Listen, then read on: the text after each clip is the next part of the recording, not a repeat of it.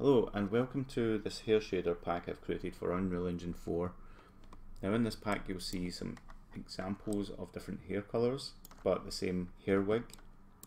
Now this will still work for most hair types and any current hair setups. You just have to make sure that you understand how these maps work here. So like this one for example are some hair strands that have been assigned to these hair planes, and there's this alpha version or an opacity mask which helps drive where they are cut out or faded, and then there's a normal map that corresponds with these, and there's also an additional frizz map which is kind of generic, which is just some little vertical noise pips that help break up the monotony of the hair, and you get full control of that through these sliders here.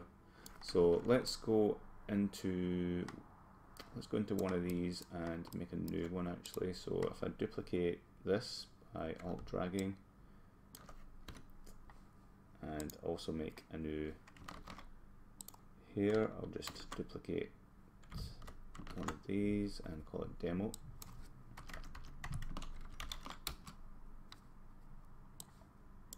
Okay, and then just double click this. This has got everything we need. So you'll see there's a whole lot of control. There's control of the colours mainly, so you might just want to go straight in it and then just change the colours to something, like let's do some crazy pink here.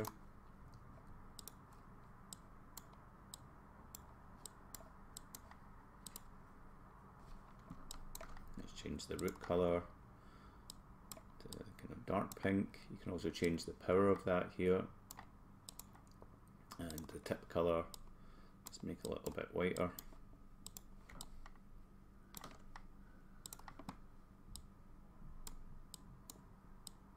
Something like that.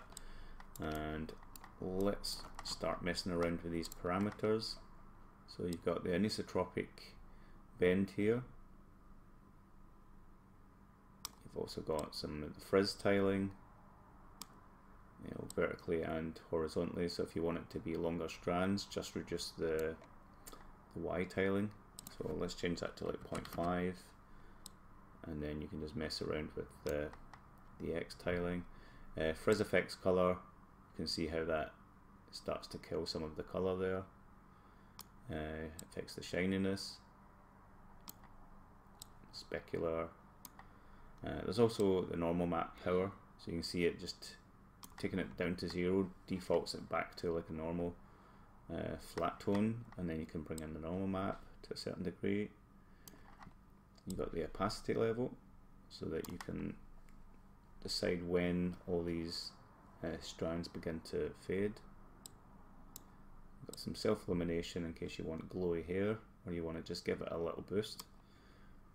Shininess for shininess. Speck level, so that brings in kind of like reflections if you like, and you can change it so that it inherits more of the colour, but it kind of makes it fade a little bit, so it's good to fine tune that. You've got a Fresnel base here and some other tones, and you've got a modulate to help bring in a kind of secondary strand. So these are all tied together. You can play with these until you get something that you like. And that's looking more like hair now.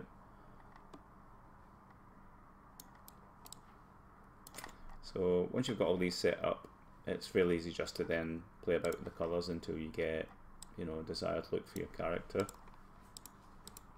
I say, it's good to keep the base tones like high and low tones.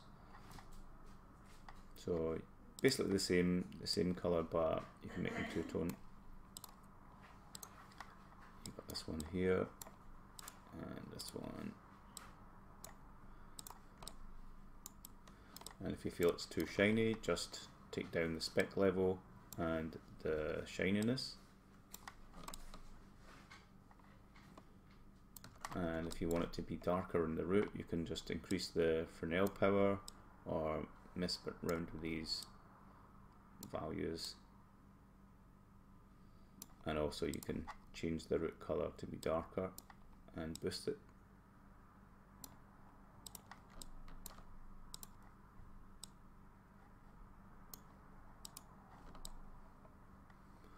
And there you have it. That's pretty much how I'm doing my hair these days. You can see my actual hair planes are kind of intersecting a little bit here and there because I'm still getting used to making hair, but quite happy with the results overall. You can see a little bit there, but a bit of practice with that and I'll get that better. So I hope you enjoyed watching this little video, and I hope you can make good use of this hair shader pack. As you can see, the material master here isn't too complicated, and I've done my best to tell you what each bit does. There's a few clamps, lerps, multiplies and adds and things going on, but nothing too technical. The most technical thing is probably the Fresnel, but otherwise it's just some simple math and some pushing at the normal maps and things to get that kind of anisotropic effect. So yeah, hope you enjoyed watching this video. Thanks for watching. Bye.